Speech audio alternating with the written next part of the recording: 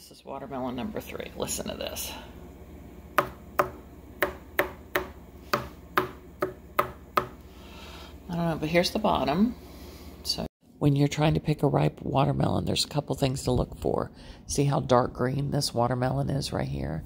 Now notice the lighter color of green in there. That's one thing. Secondly, see all that webbing on the bottom of the watermelon? That's another thing to look for. The more webbing, the better.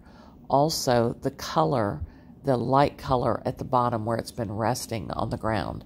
If it's white, it's definitely not ripe. Light yellow is pretty good, but dark yellow is really good. The other thing I do is I thump the watermelons because I'm listening for a hollow sound. If you go around and thump a few different watermelons, you'll notice the different sound between them. Right? I hope so. It's pretty yellow, yeah. Did you thump? Did you thunk it? Exactly. Did you thunk it? Yes, we did. Let's see what it looks like.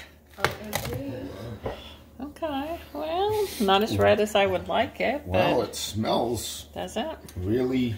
I have a watermelon joke. Some taste test. I can brush my teeth. I can't even do that. Oh, that's sad. Sad for you, my friend. Is it good? How good is it? Oh. I don't know. Oh. Good, good. Real good or just okay? No, it's really good.